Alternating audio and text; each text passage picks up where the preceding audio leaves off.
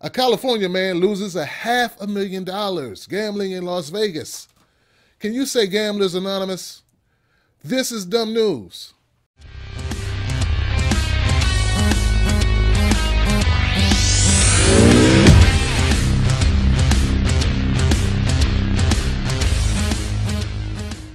I first heard about this story through Smokey Dog 7.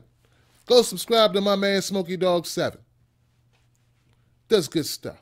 Now, Mark Johnson of Ventura, California, says he shouldn't have to pay back the downtown Las Vegas casino because he had a blackout. That's right, they kept giving him so much alcohol that he didn't even know what he was doing.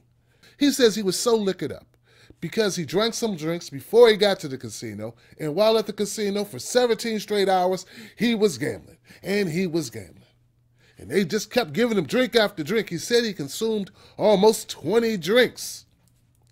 He says he was noticeably drunk. He was dropping his coins. He couldn't tell the colors of his chips. Couldn't read his cards, nothing. And the example he uses is, imagine a guy walking down the street, drunk off his ass, wandering and wobbling from store to store, door to door, and somebody just runs up and picks his pockets. That's the equivalent of what Mr. Johnson says the casino did. Now, what's important about this case is it sets a precedence. See, I know in Maryland we have casinos that just opened, and there was a lot of controversy because a lot of people feel that casinos bring down the surrounding areas. Yeah, it may provide jobs, but it also provides an opportunity for people to lose everything. Now, Mr. Johnson says he doesn't have sour grapes. He is not a sore loser. Why? He can afford it.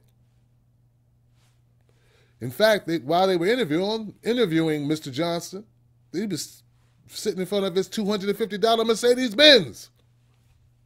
He can afford to lose money. He made money. Actually, he was the owner of a Mercedes-Benz dealership and has money to burn.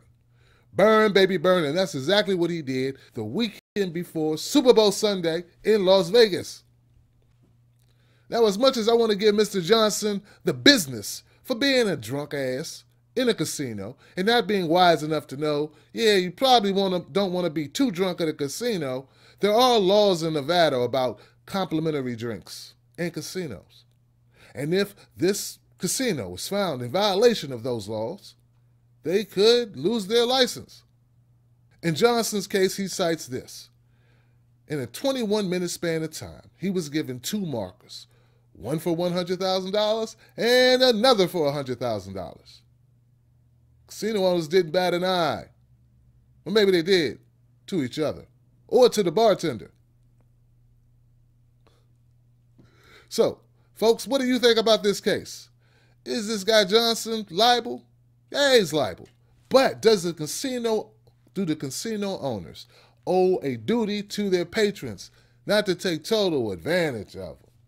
Mr. Johnson had it bad. In fact, his girlfriend he was there with, she went back to the hotel room and she crashed. She said she got up about 8 hours later. She came down and found Mr. Johnson, her boyfriend, still gambling and still drunk as hell.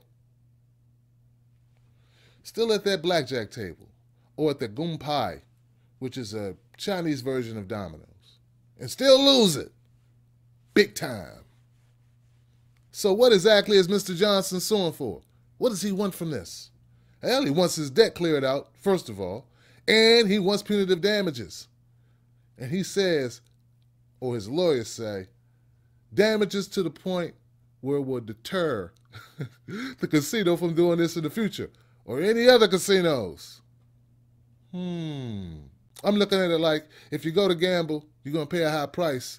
But at some point, we got to say, you know what? We are responsible for our patrons. We do owe a duty to the people who frequent our establishment. I know in the liquor business, or in bars, pubs, what have you, if you notice that a patron is too drunk, you can't keep giving them alcohol. And if you keep giving them alcohol and they go out and they run into a tree or something, you can be held responsible. Now, we know there's a lot of cameras in the casino, and if on those cameras it's able to prove that Mr. Johnson was drunk off his ass and they kept feeding him liquor and they kept giving him markers, I think this is pretty open and shut. I mean, it's one thing to be vultures, another thing to be cannibalistic vultures. Casinos are in it for money. We all should know that. They're not there because they like you. And they don't let you come in there because they like you. And they don't give you free drinks because they like you. They do it because they know it's easier to make you part with your money. That's why I do not gamble. I made a rule. No gambling for Tim. But I'm not addicted, so I guess it's easy to make that rule. Anyway, I'm Tim Black. This is Tim's Take Live. Let me know what you think about this case. Should Mr. Johnson get his money back, or should Mr. Johnson learn a valuable lesson? Don't get drunk at casinos. Dummy. I think it's a little bit of each.